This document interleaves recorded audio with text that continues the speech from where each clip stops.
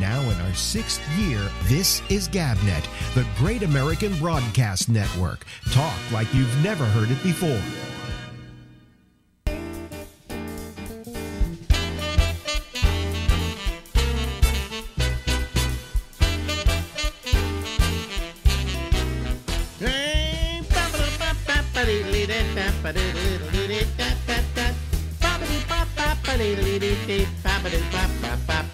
Yeah, I know you're still watching the debate, but what the hell? This is the Ramble with Alex, and we go till midnight on the East Coast of the United States.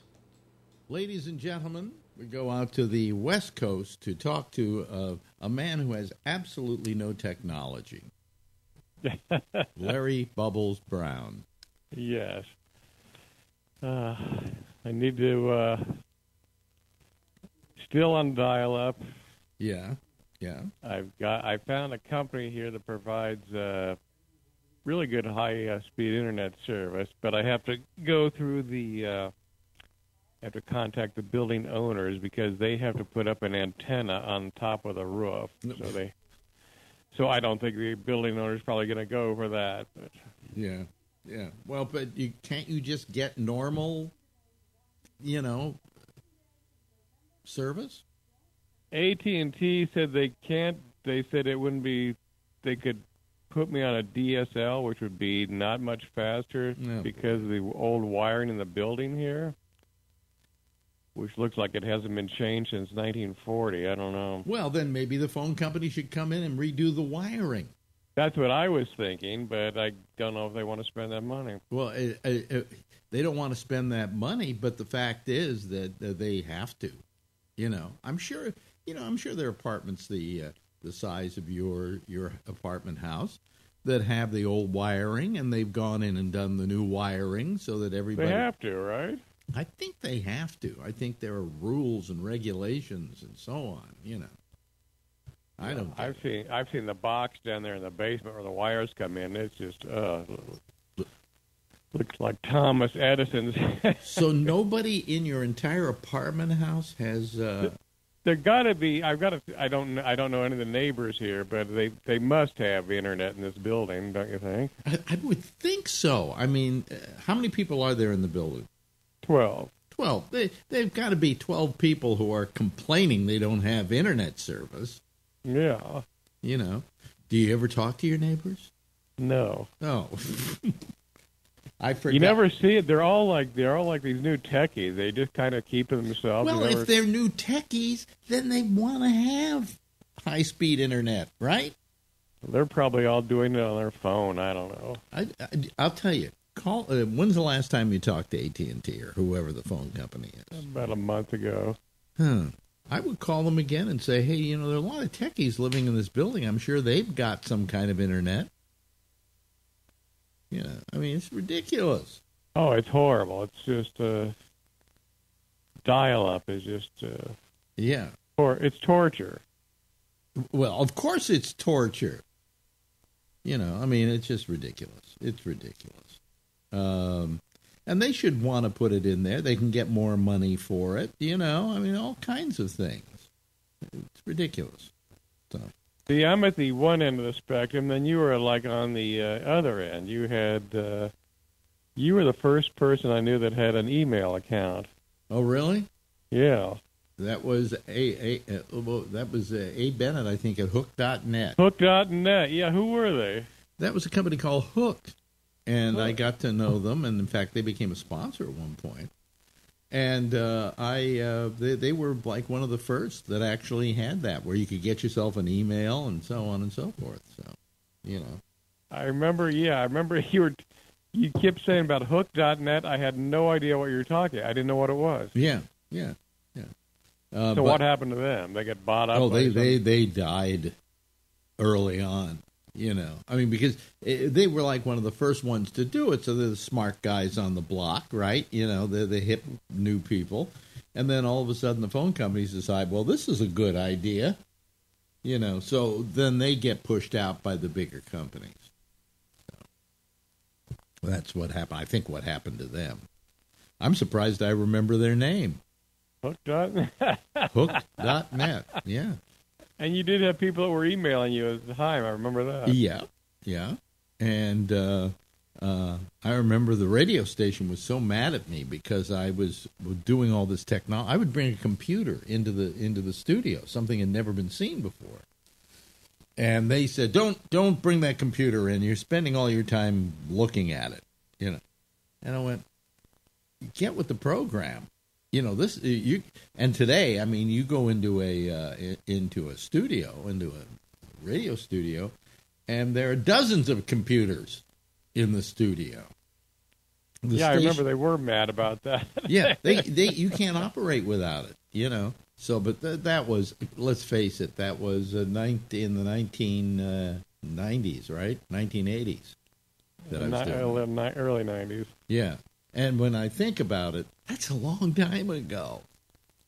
That's like, 40 years, something like that? Almost 30. Almost 30. Well, if you make it the 1990s, it's 30. But if it's maybe 40 years, maybe 30, at least 35 years when I tried to bring a computer into the studio. So when I talk about it as being then and now, I mean, really, that was a long time ago. So where will you see computers being 10 years from now? Oh, I see computers not being everything practically that you can do on a computer, you can do on an iPad and on an iPhone or on a phone. Okay, you don't really need a physical computer, right?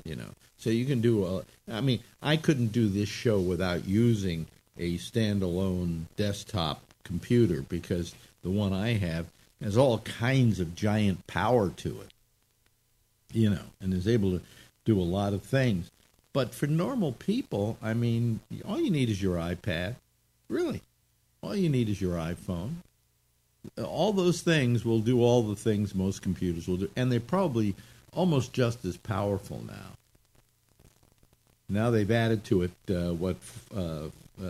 5K or whatever they call it, which is the new speed for over the air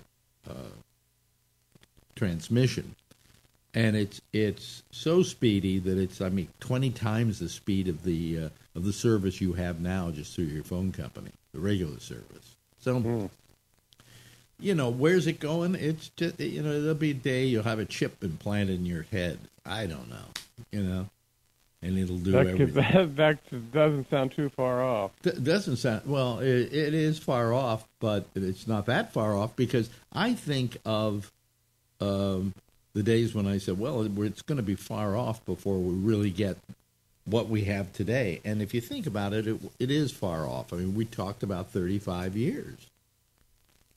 That's a lot of time in technology because technology what do they say? Every year it doubles its power. At least, yeah. Yeah. So I mean, you matriculate that over a period of 35 years, and you can see how far we've come. So I rest my case. I rest my case.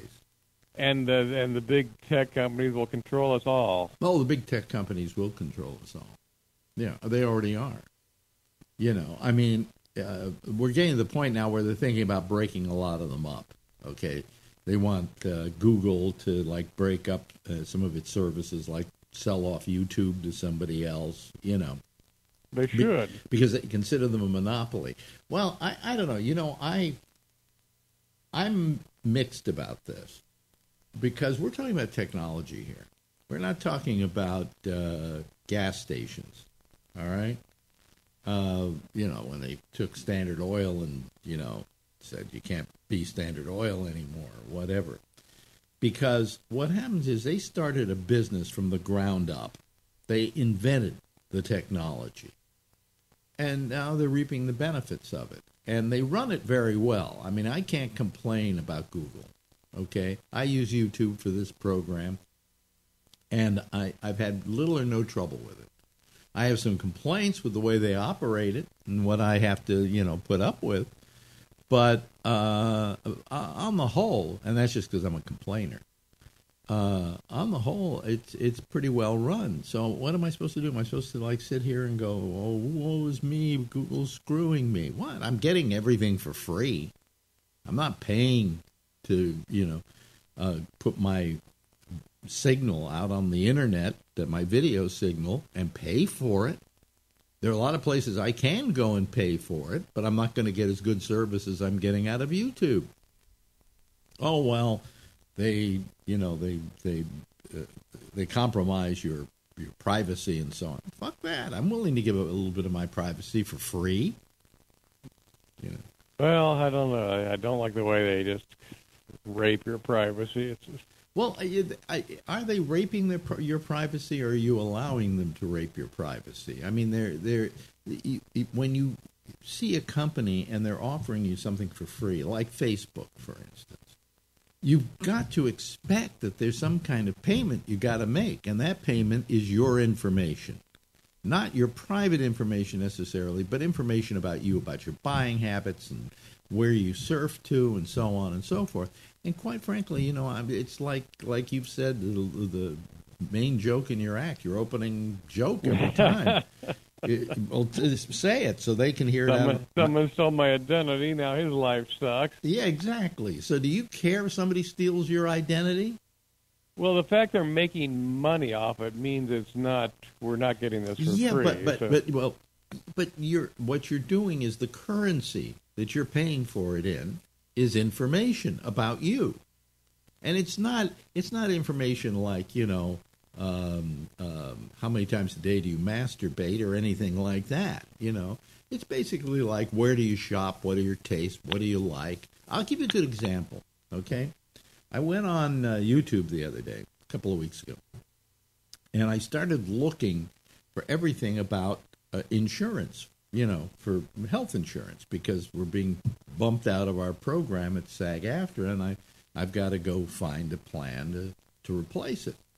And I go and I start watching a lot of YouTube videos to try and understand the lay of the land, like, what it means when you get this kind or advantage, or you get supplemental, and blah, blah, blah, blah. I'm watching all these videos.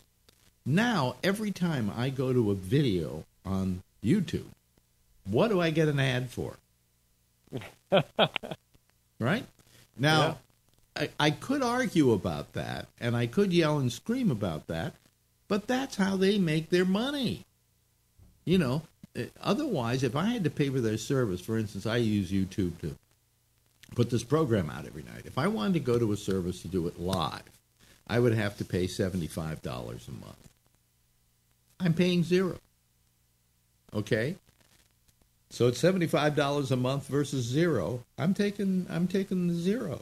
And the service is just as good, if not better, than the one for $75. And nobody knows that company, so they won't know to go over there. But if they're out surfing YouTube, they might see, Alex Bennett's Ramble come up, and they'll watch it.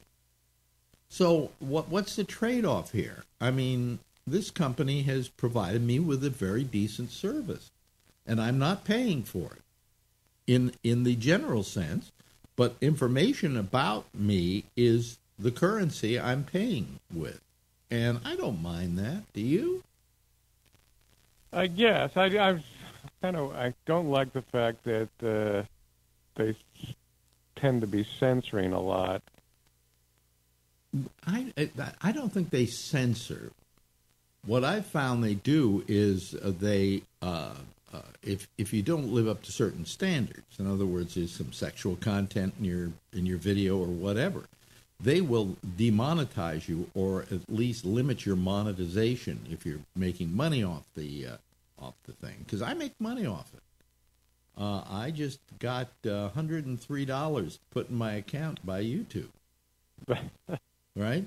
But they demonetize me a lot, because if I say the word fuck too much, that may have just demonetized me. Okay. Wow. But they have a right to do that, because they're selling that space to advertisers, and they have to guarantee the advertisers they're not going to be in an atmosphere that is, shall we say, questionable. Now, that doesn't mean I don't still get ads. I just don't get certain kinds of ads. So, I don't know that they're I don't feel they're censoring that much. I find Facebook more of a problem.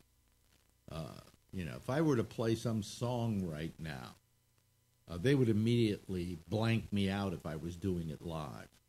Yeah, Facebook seems to be the worst. Yeah. YouTube will tell me, well, you used music which is in copyright, and the copyright owner has the right to run their own ads on your site rather than you on your video. So anyway, it's weird. Anyway, hey, we've run out of time. Oh, geez. And we've been talking about technology with Larry Bubbles Brown. That's amazing. See you next week. You're educating me. See you next week, Larry. You got it. Bye-bye. Now in our 6th year, this is GabNet, the Great American Broadcast Network.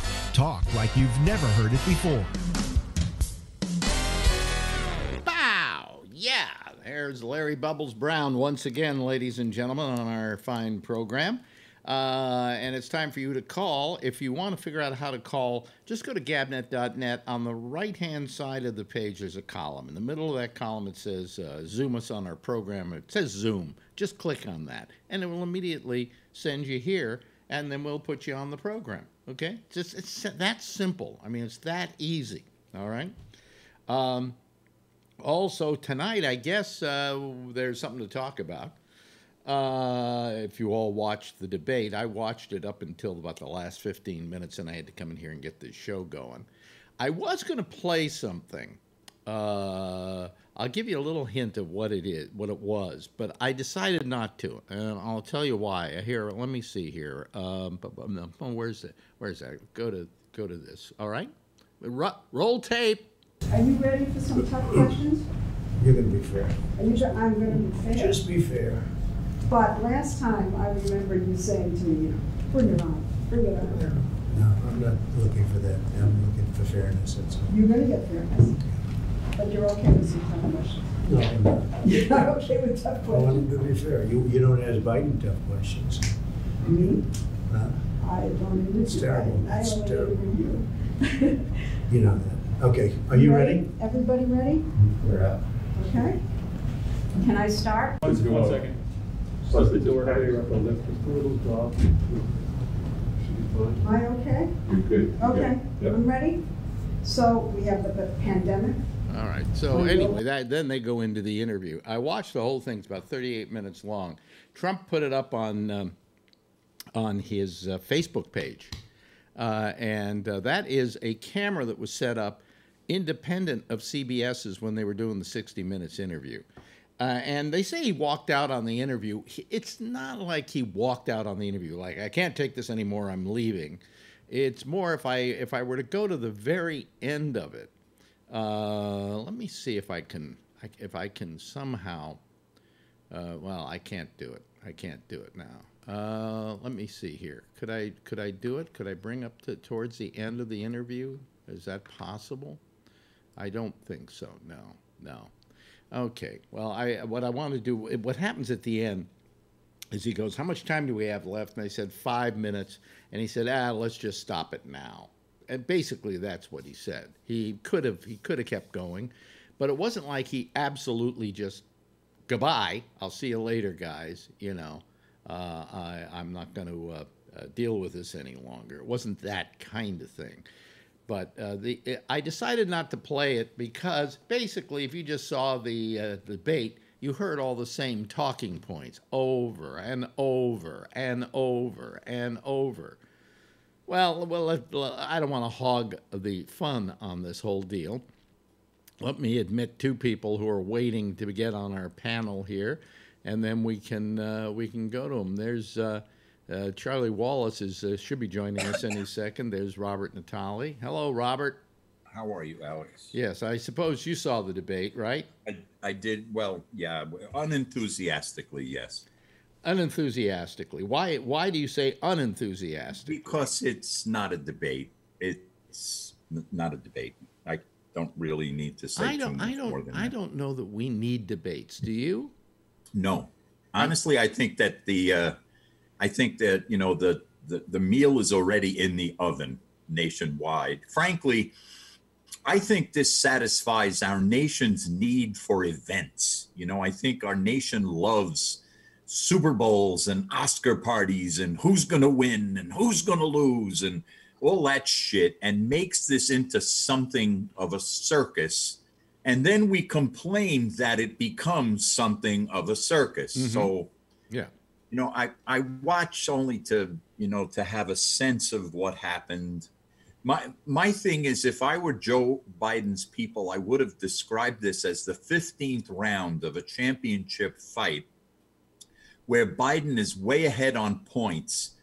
Don't trade punches with the guy, you know, just stick and jab and try your best not to get hit. Right. Because if you just survive this round, you'll win. Did he survive the round? I think he did. I think he stumbled here and there. I think Trump is good at this format because he just obliterates the moderator and makes it into, you know, his own personal thing. Yeah. But my question is, do you think there'll be any change in the stats, in the polls because of this? Yeah. Not one iota. The only weakness I saw in Biden, okay, and this has nothing to do with being president, okay, was that when he was a kid, he had a stutter. And he really hasn't totally lost the stutter. Right. And so it's still there, and you kind of plays itself as a weakness, which it really shouldn't, you know. I mean, if some guy stuttered his way through the presidency and nothing changed in the United States, I'd say, good, I'm glad he stuttered, you know.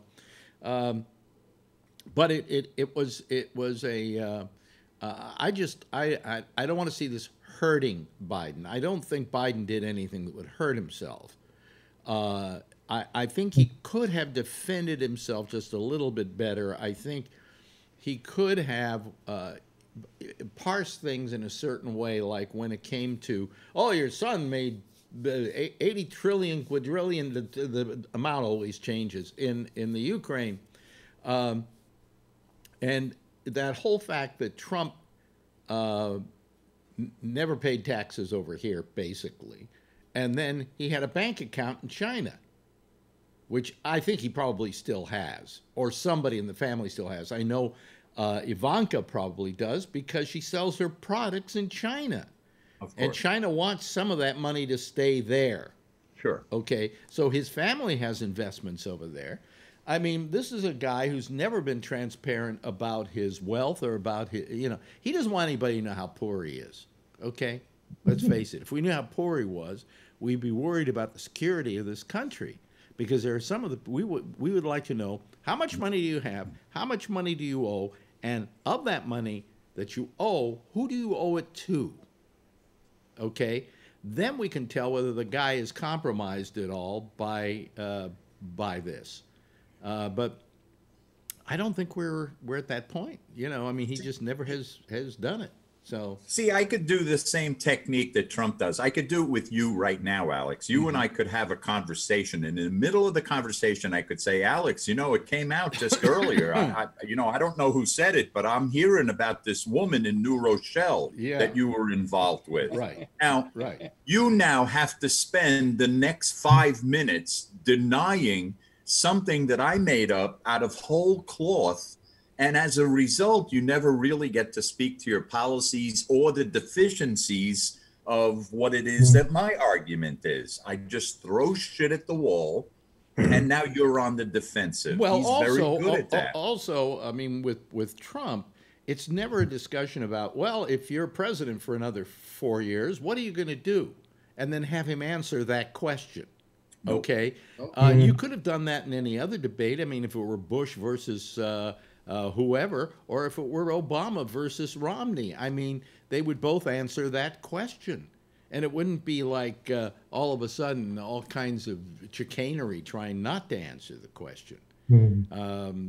So, I mean, you know, what you're right about is I find the debate format kind of stupid. Okay? It does. Whoever wins a debate doesn't necessarily become the best president. No. You know, And so I wonder about that, and I wonder about why you were saying we like that kind of competition thing. Every year with the Oscars, we have a competition for what is the best piece of art. Yeah, how do you do that anyway? I mean, how do you compare that? Yeah. Which is the best movie? Well, we got a comedy here, we got a science fiction picture, we've got a musical. Which is the best picture? But we have, as a nation, we have this need for events, and we have this need to measure things in terms of number one. Well, how do you compare Joe Rabbit to a goddamn animated film? I don't understand how you do that. Well, my question would be, who in the world are we talking about here? I mean, what are we talking about as the I don't know. I don't agree with the whole concept of these events, as it were. But you know why we have these events? The reason we have these events is because, very simply, the American public doesn't want. Well, it's the news operations that are ginning the thing up. Yeah. And then you listen to them talk about it before it happens, and you're going, geez, they're acting like this is some kind of like like before a football game, and they're all sitting around saying, well, if so and so does such and such a defense and blah blah blah. That's exactly what you're hearing the day before. Yep. You're hearing the pregame show. And when they at the beginning of the night, when we tuned over, there was about 5 minutes before the hour. There was what's her name on MSNBC? I can't remember her name now. The lesbian. Rachel Maddow. Rachel Maddow. And I looked at Marjorie and I said, "Oh, it's the red carpet."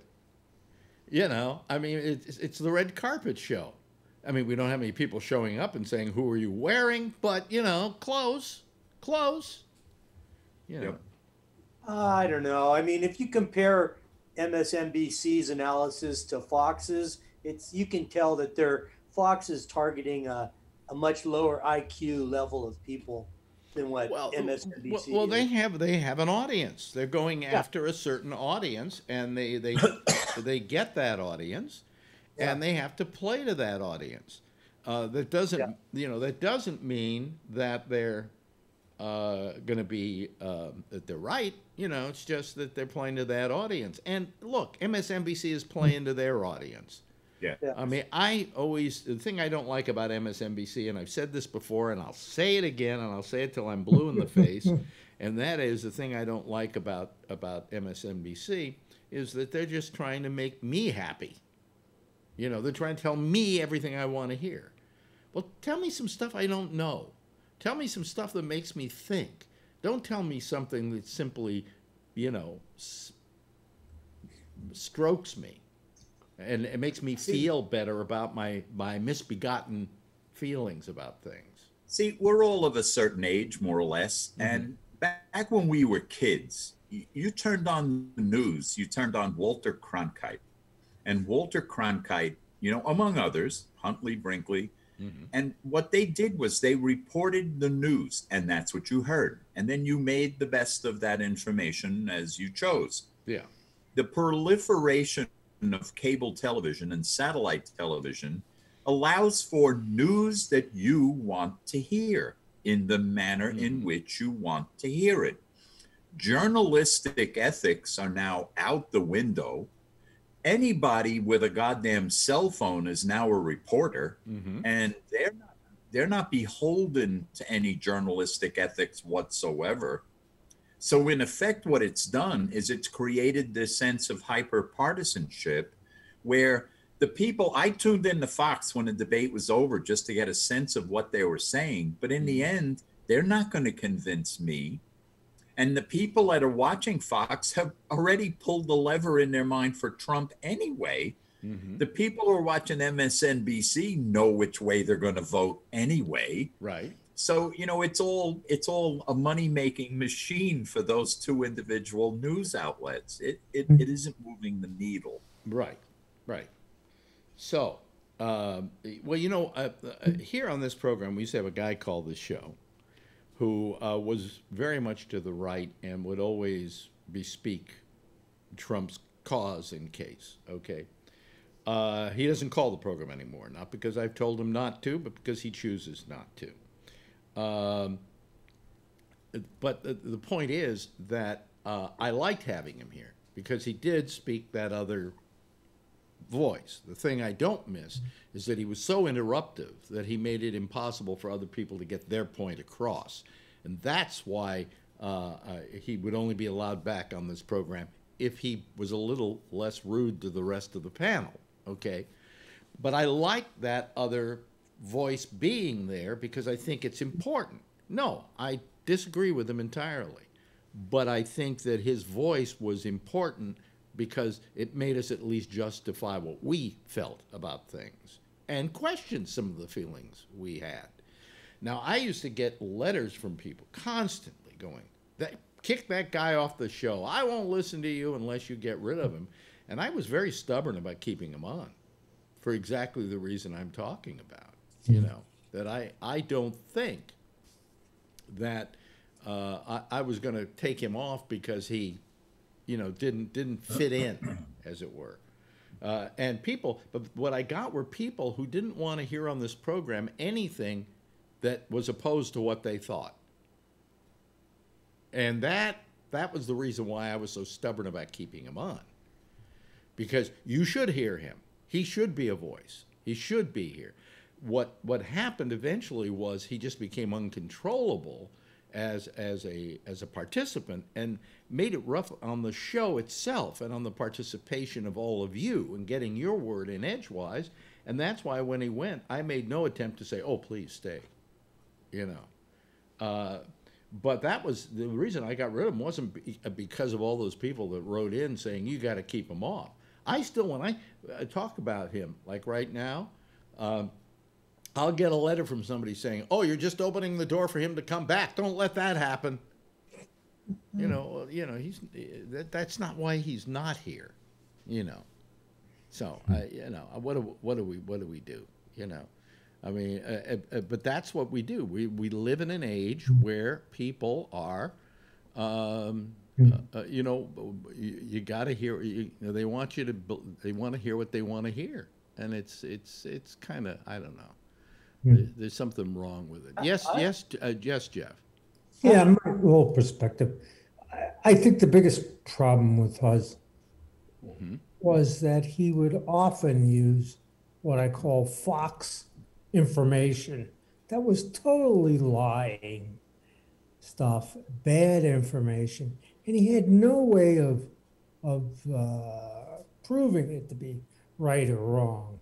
Well, that I don't think is what bothered me as much as the fact that he was rude to other people. In other words, he was disruptive to everybody getting a feeling they could get their 2 cents worth in. And that's the problem. Yes, but anyway, what I was saying is what bothered me about it was that the audience reaction was, we don't want to hear him. We don't want to hear him. Get him off the air because we don't agree with what he's saying. And that's what I hated about when I was on Sirius Left on Sirius.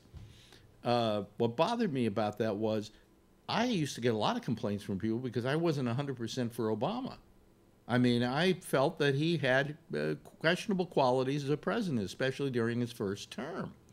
And I think the thing that eventually probably got me thrown off Sirius was the fact that I was critical of Obama. And I was critical of liberals. I said I didn't like liberals particularly because liberals can't be trusted. As Phil Oakes once said, they're 10 degrees to the left in good times and 10 degrees to the right when it affects them personally. I don't think you can trust a liberal. So I never liked that. And then people called them progressives. That one really drove me nuts, you know. So because I had that feeling and I had that openness about how I felt about things, and that if you're going to be, I said, don't call yourself a liberal, don't call yourself a progressive, say you're a leftist. You know, have some balls, call yourself a leftist. That just didn't play well. And who's that guy with a lot of money who gives money to the Democratic Party? What's his name? Soros. Soros, I think, had something to do with me getting kicked off.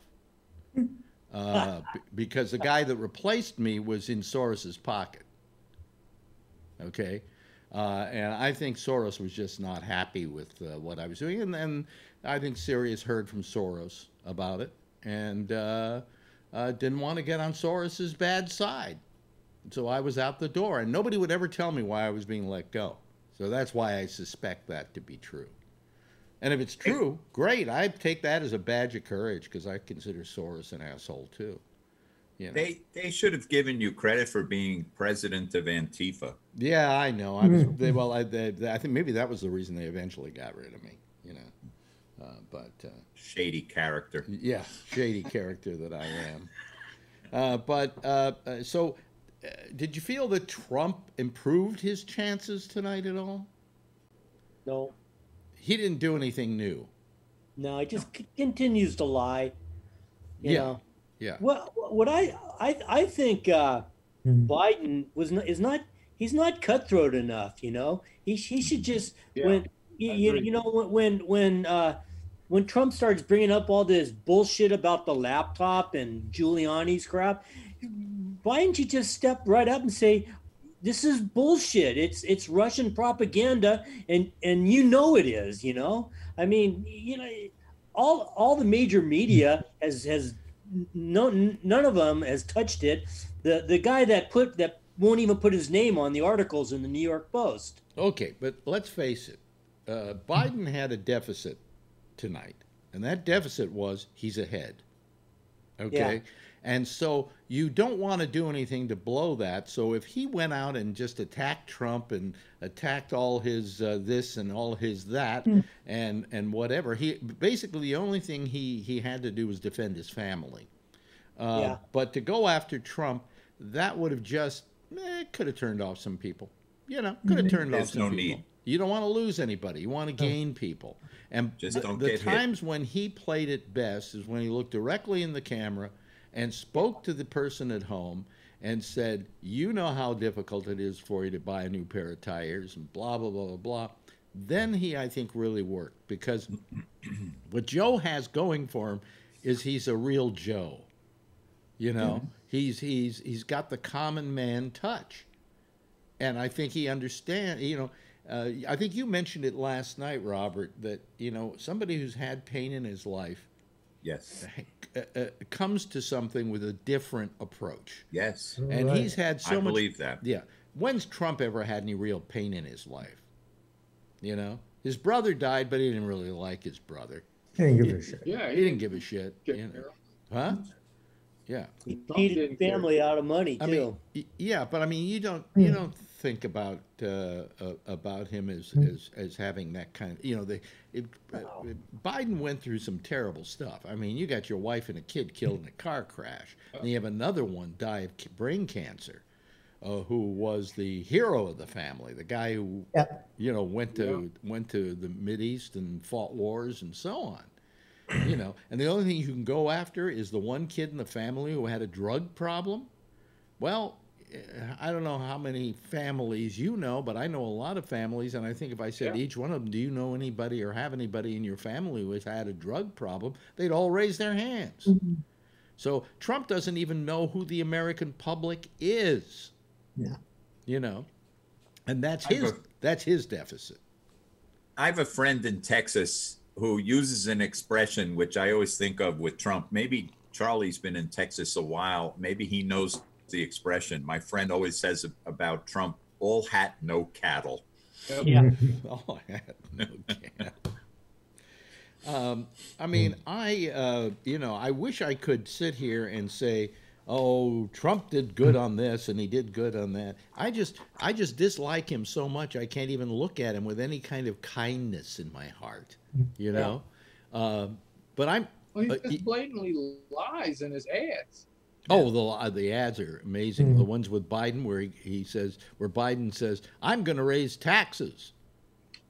But he cuts them off in mid-word. Wait a minute, but they don't finish the sentence, which was on everybody over $400,000 a year. Right. You know, so and then he uses Fauci in his ads. You know, I mean, yes, Jeff. Did anybody notice that they never really stopped him from talking? No, I agree. I thought that was part of the deal. I agree. They did cut him off at some point. I never heard it. Well, Not effectively. One point where they said 2 minutes, and at the 2 minutes, you heard the mic turn off. And I guess he could kind of hear it because he couldn't hear his voice in the room, and he stopped. But they didn't. By the way, how do you think Kristen Welker did? Pretty good. I thought she was terrific. Yeah. But then again, I'm in love with her. Yeah, that you have a bias. Yeah, yeah. But wouldn't you agree with me? Is that not one of the loveliest women in news? She's also a good reporter. She's a great reporter. She's a smart lady. Yep. But man, she is just, I look at her and I just go, oh, God, I wish I were young again. Oh, you know. But then again, just like anybody of her sort, she wouldn't have wanted me anyway. So, you know, it doesn't matter. But, I mean, she is so attractive and so smart and has such poise. And I think she did a good job tonight. I think what she was trying to do was stay out of the way as much as possible and not get into any dust up with Trump or dust up with Biden. And, you know, you're in a combustible room. So, you know, you have a chance at making the place kind of blow up, right? And who wants that? I think she got bullied too often, frankly. I think there were too many times where she attempted to stop Trump, and Trump just like talked right over her, just steamrolled. He never backed off. No. Yeah. It wasn't the train wreck that the first debate was. No. But I think that's because, number one, Biden wanted to stay away from getting into that give and take, and having to call him any names. And I think he wanted to seem like he was being a little better. You know, not enough, but a little better. I saw this. Anybody see the interview with Trump with Leslie Stahl? Because I'm looking forward to seeing it on Sunday and seeing how it got edited. I've seen pieces. Yeah, I have the whole thing here. I was going to play it tonight, and then I figured, you know, everything he says in the interview, for the most part, is the same thing he was saying on stage tonight. Same old shit. Yeah, and the same way of answering questions, you know, being asked a question and answering another one. Yeah. That kind of thing. And, you know, I mean, I felt that the idea that he was being treated unfairly by Leslie Stahl just wasn't true. See, Trump takes... so ridiculous. Well, Trump looks upon the press. If they interview him and ask him a tough question, okay, that's the job of a reporter. It would be my job if anybody were here to ask them some tough questions if they were politicians. But if anybody asks him a tough question, they're being unfair. Well, no, Leslie Stahl wasn't being unfair. She was asking him about all the questions that people have been asking him lately. Yeah. You know, and at one point he says, I've had the best economy that anybody's ever had in the history of the United States, whatever. And she just simply said, Donald, you know that's not true. Right. She sounded like she was motherly, right? Like, come on, little boy. You know that you stole the candy. You know that's not true. Yeah. And he goes, oh, it is. It absolutely is. The part I love tonight, and I thought about this for a second, when he came up with his, I've done more things for blacks than anybody since Abraham Lincoln. Yeah, give me a break. Number one, Abraham Lincoln really only did one thing for the blacks, okay? Only one thing. On the other hand, what president did about 10 things? Yeah. Johnson. Lyndon Johnson. Lyndon Johnson. Yep. Lyndon Johnson. He hasn't done more for blacks than Lyndon Johnson. No. Listen, he hasn't done more for blacks than the KKK. Right. Yeah. You know?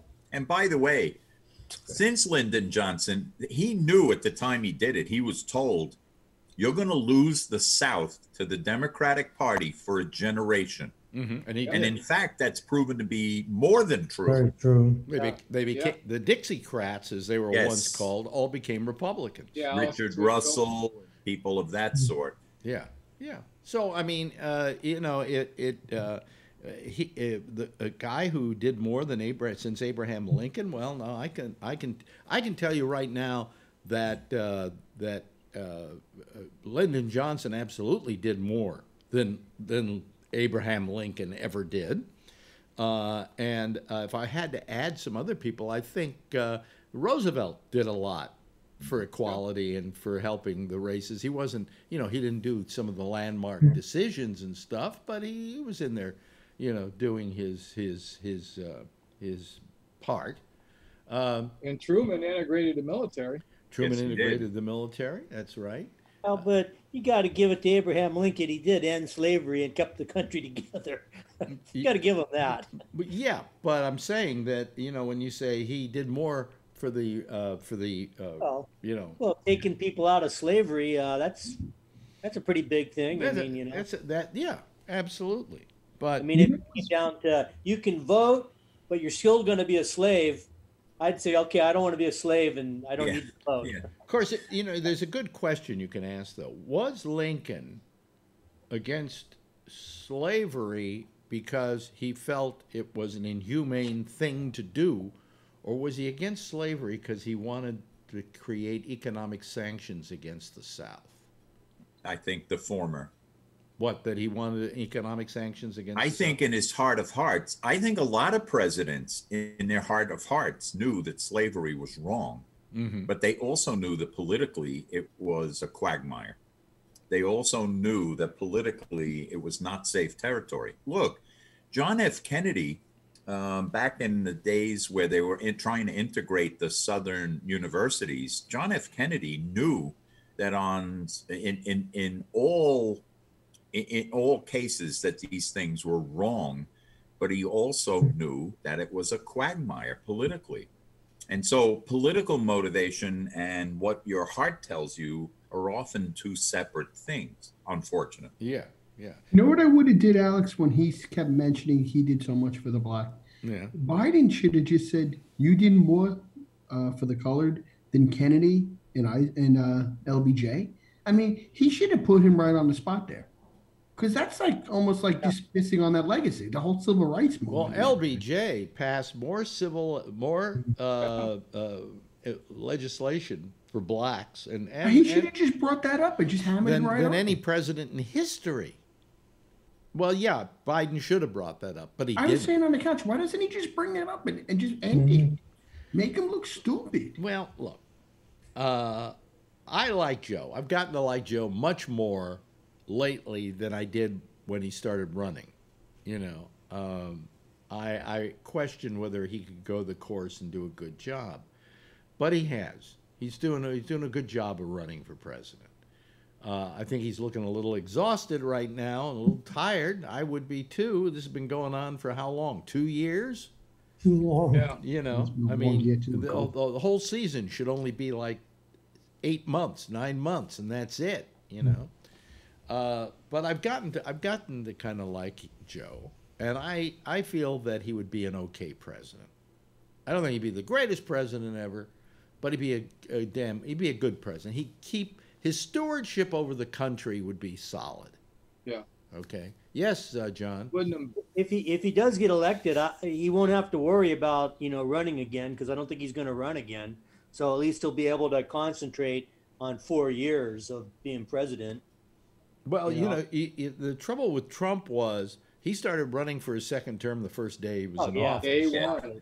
And after the inauguration. And really, you shouldn't do that till it's about the year before. You know, I don't think Obama was worrying about his second term one day after his first term started. You know, and I think if you strap that around yourself, you really strap yourself with a big problem, you know, and a bad mindset, as it were. Have you heard the latest about Rudy Giuliani?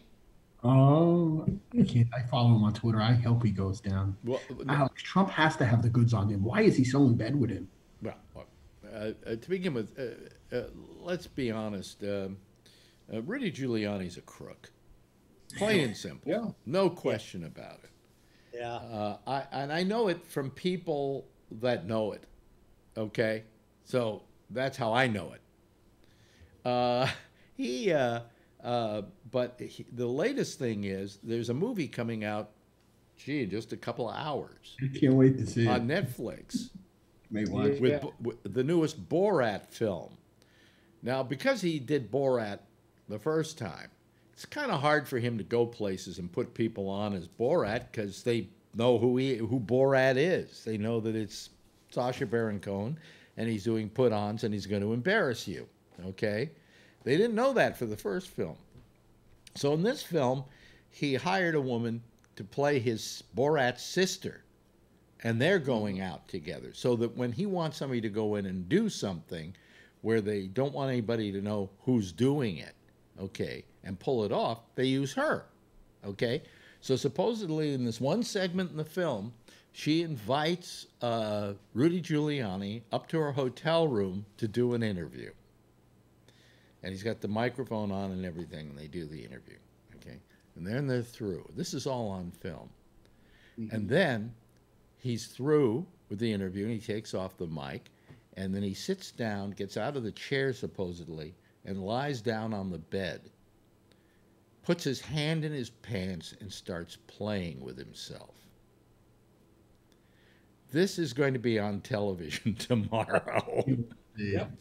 Is it going to go viral, do you think? Viral? It doesn't have to go viral. It's on Netflix. I want everybody to see it, though. There were actually denying the whole thing. What? He's already denying the whole thing and saying. You think Rudy's circumcised? We might find out. Well, I know he has seeds in his prostate, and they were put there by the same doctor who did me. You know. Is he circumcised? Is he circumcised? Yeah, he ought to know. Charlie, did you say something about it? Yes, I saw something on YouTube showing him lying on the bed playing with himself. Oh, really? It's already excerpts on YouTube. It's already there, huh? Oh my God! I'll take everybody's word for it. I really don't need to see Rudy Giuliani playing with his pecker. I don't. Yeah, but I mean, I don't think. And she does look older than 15. Well, oh yeah, but he's told by him. I know. She tells him she's 15, and he still does this in spite of the fact that she's 15. And he doesn't know any of this? No.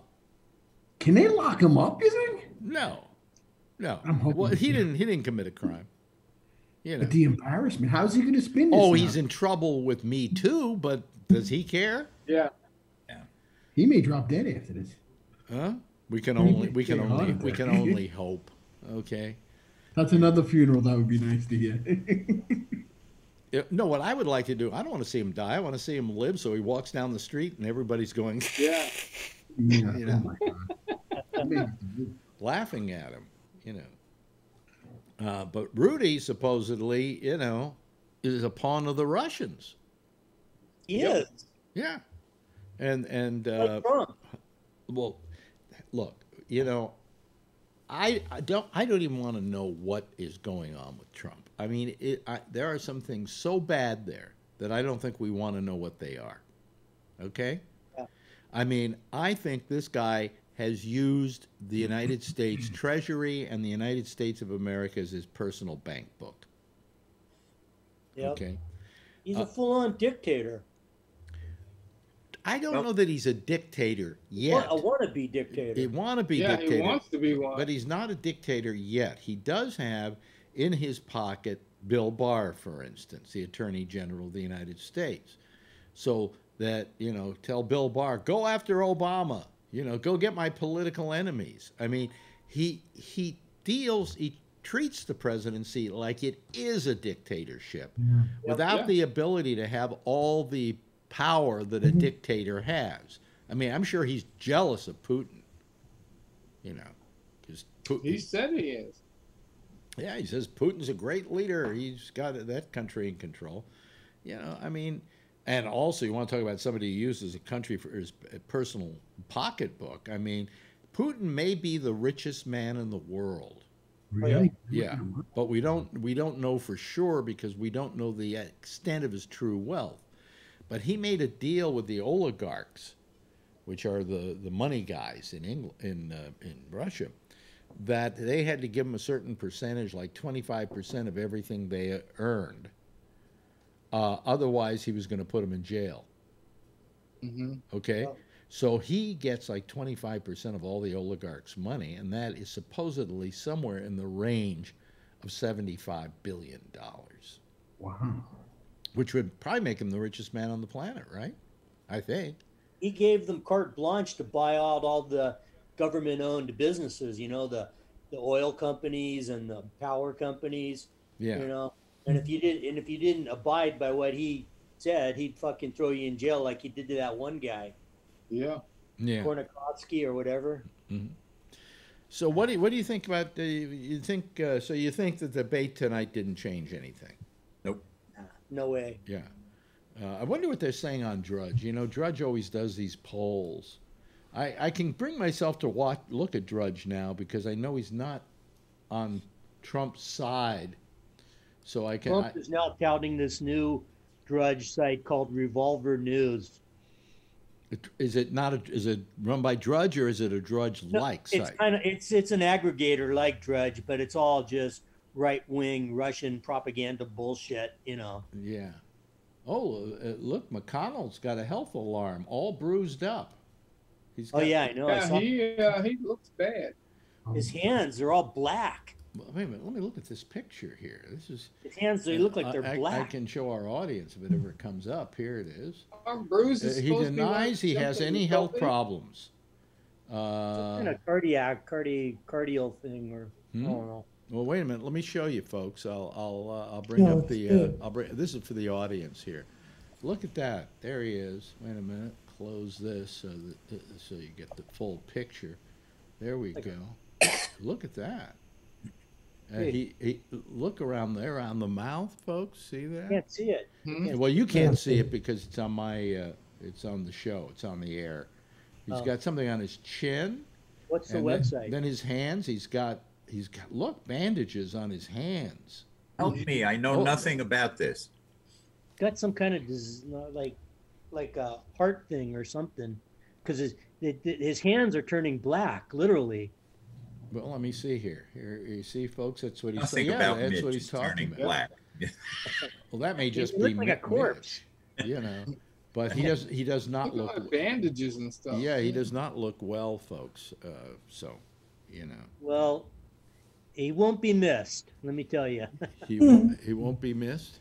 Okay. I gotta say, I say, I agree. Hate corrupts, but sometimes, like when you step in dog shit, you hate the fucking person who didn't clean up the dog shit. Yeah. But anyway, let me see. Does he have a poll? Sometimes you don't have a choice. Yeah. Yeah, he doesn't have. He's not running a poll tonight. Yeah. On who do you think won tonight? So anyway, they say 49 million people have already voted in the election. Yeah. Yeah, that's up big. Yeah. Well, that's kind of interesting. That's very interesting, to tell you the damn truth. Yeah. Well. Anyway. I think that's all. I think that's bad. That's a bad omen for Trump. I think. A bad omen in what respect? I think the people that are voting early are people that they're the same people that were marching in the streets, on the Women's Day. Right after he got elected. Well, I was wondering, guys, when all those people came out on the street, I was like, why the fuck didn't they all vote? Where were they?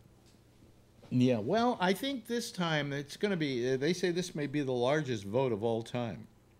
Yep. Yeah. I mean, if 40 was it, what did I say, 49? Was it 49 million already? It voted already. By election day, that's got to be many, many more than that. And how many voted in the last election? It wasn't more than about 100,000, was it? No, it was 66 million for Hillary and 63 million for Trump. Okay, so we could very well hit that amount of people beat that. before we even get to election day. Because, like here in New York, we haven't done it yet, we haven't had ours what is it? This Saturday, I think it starts. That we I think start. so, Saturday. Yeah, we're able to vote. So you're dragging your mother off to the polls to vote, or are you doing it by mail? You know, I wanted to do by mail, but the school's only 2 blocks away, so she wants to vote in person. Well, so I'm going to chance it, I think. I think if you have her wear a mask through the whole thing, okay, and just to stick with the mask wearing and the social distancing, you should be okay. And even if you don't social distance, the reason for the masks is if you don't social distance. So I think then don't let her touch your face when you're. I'm going to have to take her up there. So or bring some Purell with you so you can wipe your hands. She has everything in her handbag, so I mean. Yeah, we have extra masks. I think if you're careful, you'll be okay. Yeah. And it's like Shecky by Shecky's house. The school's across the street. My school is like a block and a half away. Mm-hmm. I can be there at home like in 10 minutes. Yeah, yeah. So. And if she's good, I may buy her a cup of coffee. Then I tell her on the way. Did your mother watch the debate tonight? She don't care. She just wants him dead or out of office. One of them first. Whichever comes first. Whichever comes first. He doesn't really know. You know, you're really in trouble when Tony's mom wants you dead. Jersey hates him, my Aunt Maria. She hates him. Hates him. She calls me. She's, I can't take watching this. She drinks wine, my aunt in Jersey and Cresco, and calls me. She says, I have to drink when I watch this guy, she says, because he makes me sick. So my mother doesn't drink; she just has tea, Alex. But she don't understand everything. All she knows is he's a pig. That's all she needs to know. Wow. Yeah. She says, "Who do you think?" She'll say, "Who won?" She says, "I don't care. Either he's dead or out of office, one or the other." Gee, we have a low viewing rate tonight. I wonder why. Maybe everybody's exhausted with the debate. Watching the post-game show. The post-game shows? You think so? Yeah. This NBC last debate actually did 3 hours live of post-debate analysis. I thought to myself, you could conjugate every verb in the goddamn debate in 3 hours less. Well, what the trouble is, we've got these news networks, and quite frankly, they're all money driven, and all they look upon this debate as something that makes them money. Oh, it doesn't make them money for an hour and a half because they can't run commercials, but after that's over with, hey, they run their post show and their pre-shows and they're all of that and the red carpet and the after party, whatever. And they keep it going as long as they think it can go because they're getting their top rates for that. For sure. And right now, I got to tell you, television's doing very badly, money-wise. Got to be. And the way you can tell is look at the commercials they're running. Even the networks in prime time. They're not top-notch, top-level advertisers. You'll see a 2-minute advertisement in prime time for a bake oven.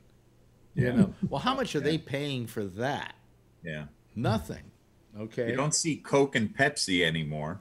No, and you don't see you don't see when you see advertising. The only advertising they're getting to any appreciable extent right now is political advertising.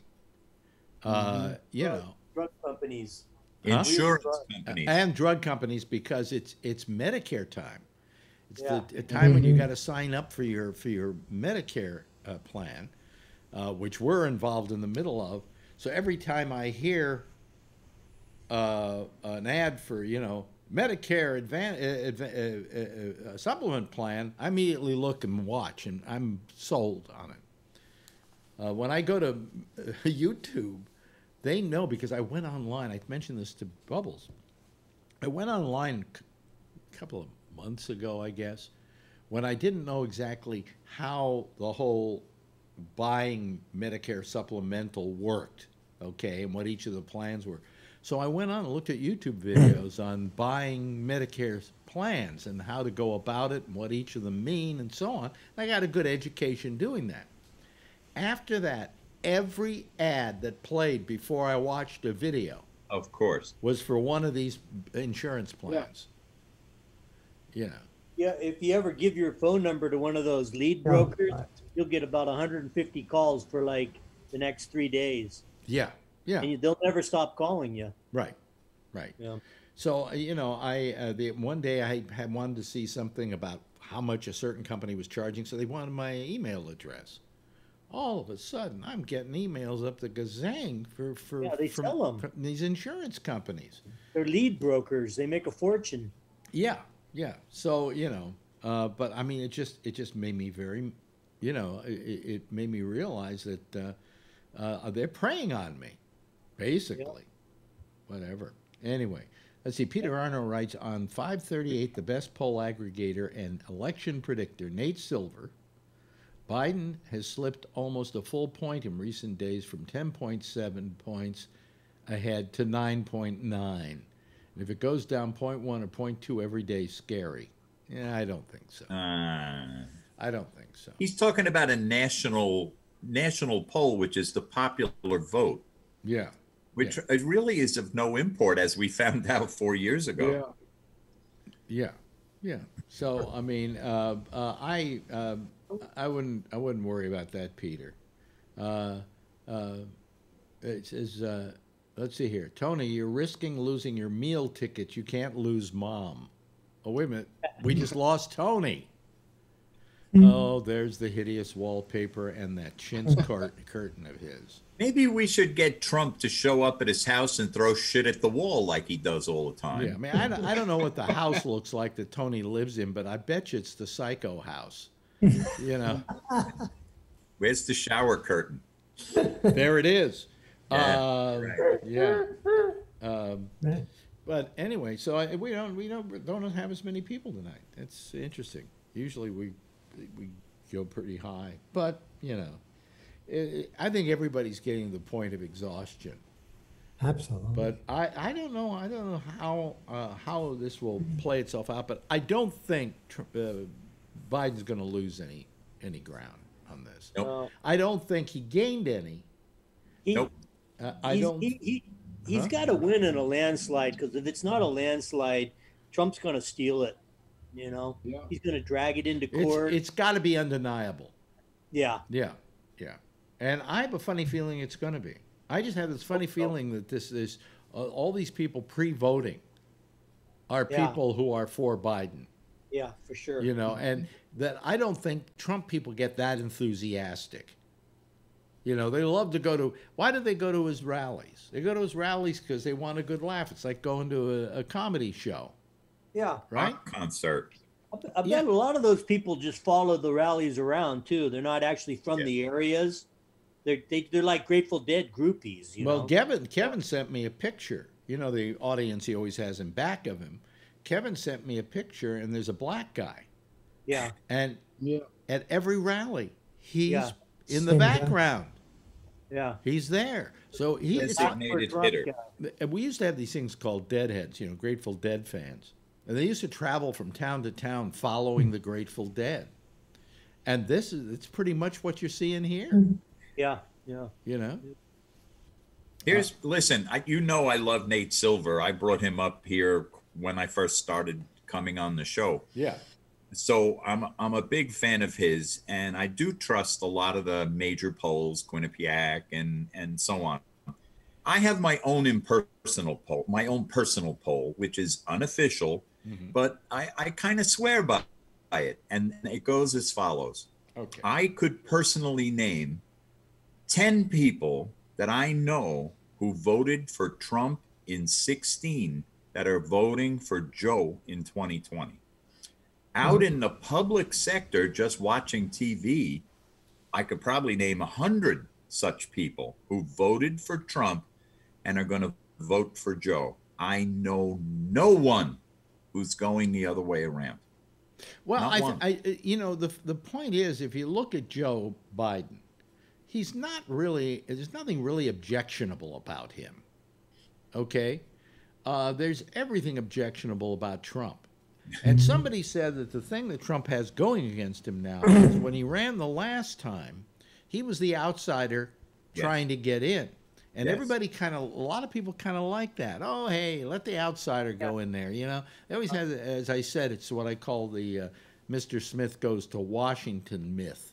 You know, Yeah. let's have what a hero. Let's send the average guy. I mean, the average guy, Donald Trump, the average guy. But let's send a common man to Washington and see what he does. Okay, that's over with. That doesn't exist anymore. That person doesn't exist. This is now the inside politician. Yeah. And people don't look at him in the same way, and they don't look to him as an alternative.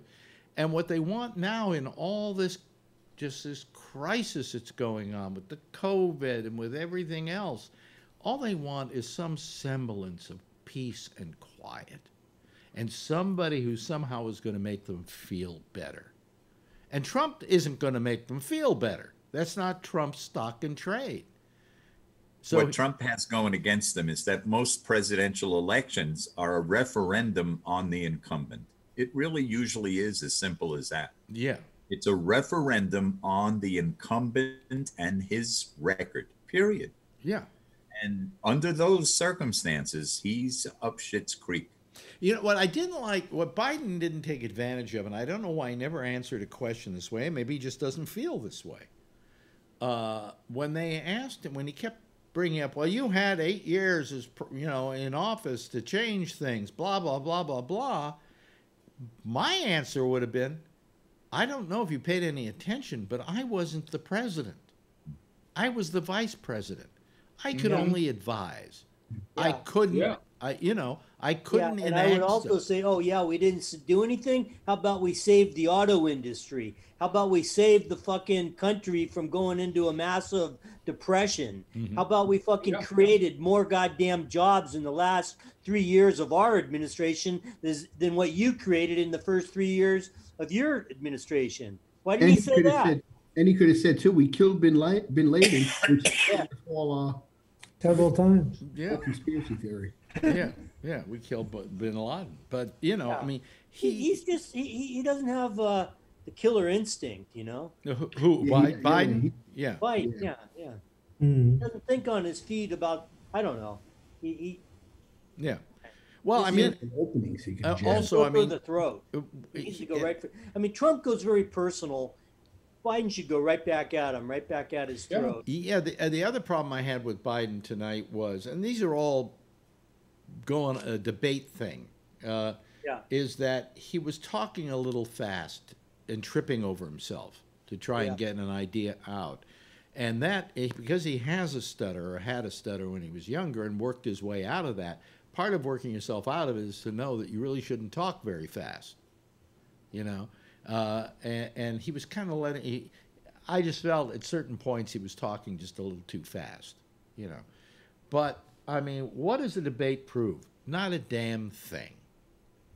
Who won the debate? Well, who cares? Who cares? We care about the American people winning. Okay, and I just think they've had the novelty of a Trump. They're tired of it. They've gone into Trump fatigue. Yeah. And I think that's what's not going to get him elected again. And people will then look at Biden and go, hey, he's a nice enough guy. His name is Joe. I mean, come on, what's better than a good old Joe, right? And that he won't ruin the country. He won't make it terrible. So let's give him a shot. Couldn't hurt. That couldn't hurt. They felt with Trump, oh, couldn't hurt. I got news for you. 4 more years of that, folks, and there isn't a United States of America any longer. It's going to be fucking crazy if he loses, and then what's going to happen before the inauguration? Can you imagine the crazy ass shit he's going to be doing? The only hope that I would have is, let's say he won, is that he won, but we got the Senate and the Congress. Yeah. Then he can't do anything. Yeah. Then I wouldn't be surprised though. Huh? I don't know. He'd go nuts. I mean, 4 more years of this nutcase. There's no telling what that motherfucker will do. Well, I'm just hoping. Get rid of Barr. And get somebody in there that will lock up. Barr's gone. I mean, if Biden becomes president. Barr, there's a whole bunch of people that'll be cleaned out. I know who he'd like to probably make Attorney General, but he won't take the job. And that's Cuomo. Cuomo? Yeah. Or Susan Rice for Secretary of State. Yeah, because Cuomo was Attorney General of the state of New York at one point. Yeah. You know. Might be good Attorney General would be what's his name? The guy from down in L.A. The dude that's got a big bug up Trump's ass. What's his name? Oh, the guy from LA. No. The guy that was the lead prosecutor in the impeachment. Oh, well, I know what you're talking about. Yeah. My mind's a blank right now, but I'm an old man. I don't remember things easily. So yeah. The guy that Trump's always calling him pencil neck. Yeah. I noticed tonight that Malaria was wearing a face mask. Yeah. Hypocrites. I don't know if anybody else next to her was, but she's supposedly still sick. Actually, she's been coughing and still has it, but and things are getting worse around the country. I mean, totally. And he's talking about around the corner.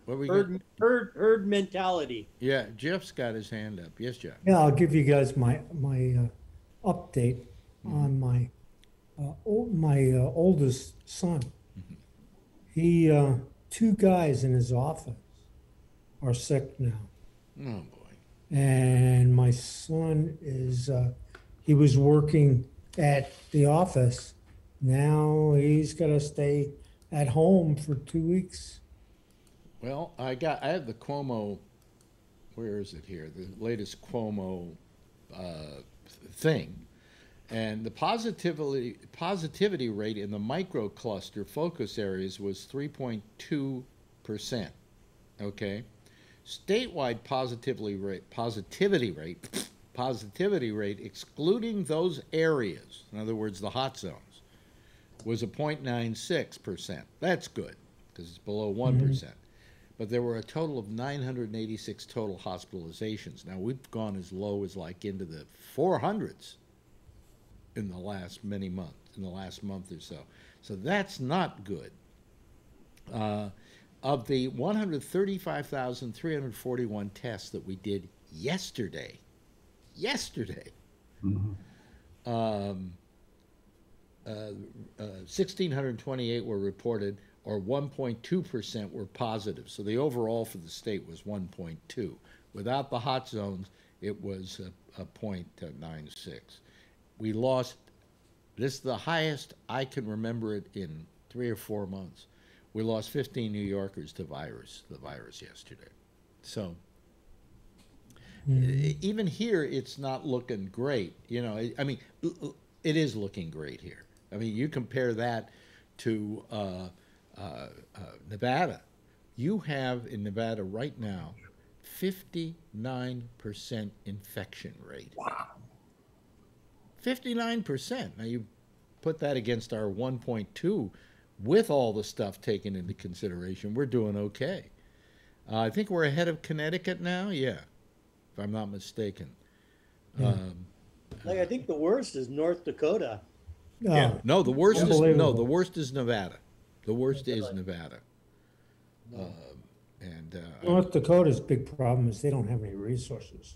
Yeah, and then 15 people die. 15 people die of COVID in North Dakota, and there are no people living in North Dakota anymore. Right. What is Combined it? Dakotas. Who is it that keeps bringing up? Maybe it's Bill Maher or whatever, that he doesn't understand why there's a North Dakota and a South Dakota. Just combine them. If you put the 2 Dakotas together, their total population won't amount to much of anything, right? Right. And yet, between them, they've got 4 senators and how many congressmen? Right. As many senators as New York and New Jersey combined. Yeah, exactly. New York and California combined. Yeah. That's right. Yeah. That's right. So, I mean, this is not right. There is something not right here. They should split California into North and South and give us 2 more senators. For years, as I was growing up, it always came up about making Northern California the 51st state. Yeah. That they felt that Southern California and Northern California didn't have much in common. Yeah. And that dude, and plus we had all the power up in up in Northern California because they got all their water from us, you know. But it never happened. It never did the two different states. But that could be split up into two states, and the two halves are so different from one another. Yeah. That you know that you could do it and nobody would be bothered by it. So before the show is over, let's review. So I'm sure I understand this. The President of the United States gets impeached for trying to elicit a foreign government to dig up dirt on a political opponent. Yeah. He gets impeached in the House. He gets passed by in the Senate by a few votes. Right. And now he's eliciting help from a foreign government to besmirch Joe Biden in broad daylight. Yep. Right. Okay. I just wanted to be sure I understood that. I think you have that one correct. Okay. Yeah. Good. Thanks. Yeah. Good job. Yeah. And it's in the Ukraine, by the way, where they were trying to get the Ukraine. Remember, they were trying to get the Ukrainian prime minister to get the goods on Joe Biden. Otherwise they weren't going to send them relief money or something like that. Yeah. And finally they said, we can't because we don't have anything against Joe Biden. Right. And there was enough hue and cry about it that Trump dropped the whole idea. But I mean, that was pretty skeezy. Yeah. Yeah. A little bit. Yeah. Well, you know, do we live in a democracy still? I don't know. Close. I always felt we lived in the illusion of a democracy, because really, I mean, you would say, if you said to a black person in the South years ago, "Do we live in a democracy?" They would tell you, "Well, I don't know. I don't get to vote. Yeah. You know, they suppress my vote." So, I mean, we've always lived in kind of an illusionary democracy. Only some people have a democracy; others don't. I know Charlie just bobs his head up and down agreeing with me. Yeah. Which you can't see that on the audio portion of the show, but he's very active with the show is concerned by nodding his head. But do you think Biden's going to win this one? Do you think we got a good shot? I hope so. Huh? God, I'm hoping I hope so. I don't know what I'm going to do if he loses. I just don't know what I'm going to do. I don't know what MSNBC and Fox are going to talk about when Joe takes office, because it's going to turn boring in a hurry. Yeah, that's true. When they don't have Trump to kick around anymore? Yeah, no, really. You know, he's a source of you know, great news coverage, jokes. Comedians are going to go belly up. My friend Will Durst, who had a stroke and is in a hospital and is a political comedian, said, of all times for me to get a stroke. Yeah, right. You know, as he laid there in the bed with a stroke, and I'm talking to him, he goes, I said, well, listen, don't worry about it, because even if you didn't have the stroke, you wouldn't be working because there's COVID out there, no clubs are open. So plus, you can't write shit funnier than this. No, right. You can't make this crap up. Yeah. Hey, listen, this has been a delightful evening spent with good friends. That's what I like about it. You know, many times I say I don't have any best friends except for my friend Shecky. But, you know, you guys have all kind of become best friends just by attrition. Good friends.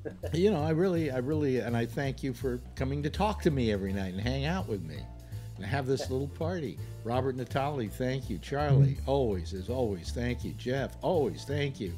John Larkin, great. And Tony, of course, you know, you and your wallpaper and your chintz curtains.